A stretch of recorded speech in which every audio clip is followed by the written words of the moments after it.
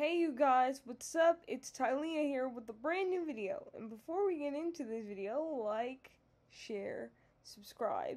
And if you're brand new, welcome to my channel. My name's Tylea Flores. I am a 28-year-old disability activist born with spastic diplegia, the most common form of cerebral palsy, but I have never allowed it to take away from my will and determination. I am a Amazon bestselling author, and I publish books mostly about disability in all genres.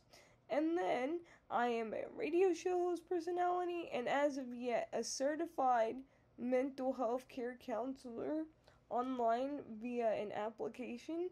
And I'm excited to announce that, you guys, because I have graduated from the program, so I should be getting my certificate in a couple days, and I'm really excited to share that with you guys. I don't know if I should do a video of me hanging it up in my room as like a graduation, because we don't get like a typical graduation, we just get a certificate, but it comes to show that hard work pays off.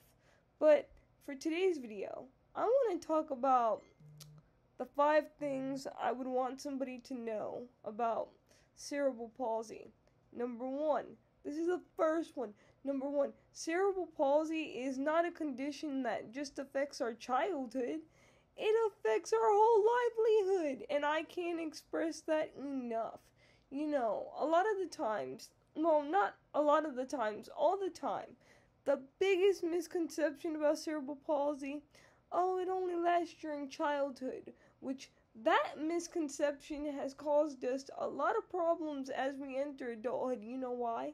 Because there's no research for adults with cerebral palsy in the healthcare system. And let me just be honest, it feels like you're going into the Willy Wonka factory, you got the golden ticket, and you came out as the guy that was stretched out, and the girl that was, what was she? Was she a blueberry when she came out of the Wonka factory? And Willy Wonka's just smiling. That is the healthcare system for those with CP and adults, folks. Come on, we've been dealing with CP for many years now, since the 1800s, since Dr. William Little discovered it. And we still have this misconception. Number 2, adults with CP cannot live normal lives. And that is false. I'm here to tell you that is false. We can live normal lives. We do live normal lives. We do have a social life. We do desire love and all those things. Number 3. Okay. Number 3. People with cerebral palsy are all the same. No, we're not.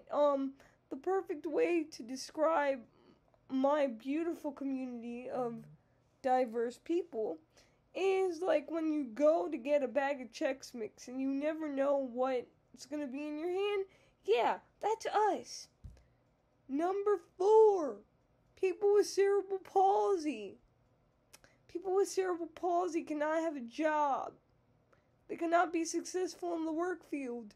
Not true. Speaking as someone who works for herself, speaking for someone who works for a mental health application online as a mental health counselor via a chat box. That is not true.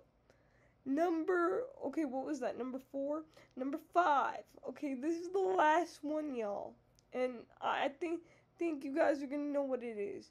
People with cerebral palsy, it's a disease, and we can die. No, absolutely wrong.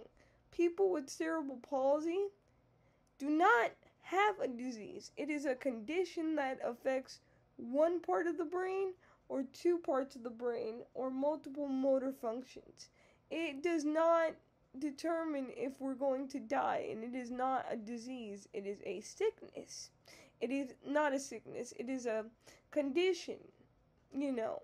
And I can understand why people would think that it is a disease, because back when Dr. William Little discovered cerebral palsy, they named it Little's disease because they wanted to name it after him.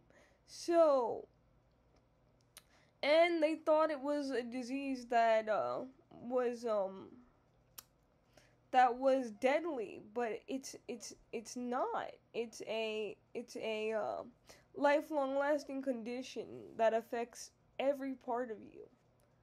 And so yeah, those are the 5 things people should know about CP for this month. And now I want to get into what green means to me. So what wearing this color means to me is that, you know, I'm on a unique journey, and it's been a rough one, but it's led me to some beautiful destinations, and that's why I keep going. You know, that's why I keep striving to be the best that I could be despite my disability, because cerebral palsy has given me such a unique perspective. There's days where I like it, and there's days where I just don't, but it's led me to where I am today, and I just want to wish everyone a happy Cerebral Palsy Awareness Month. So, with that being said, folks, over and out. Talk to you later. Bye.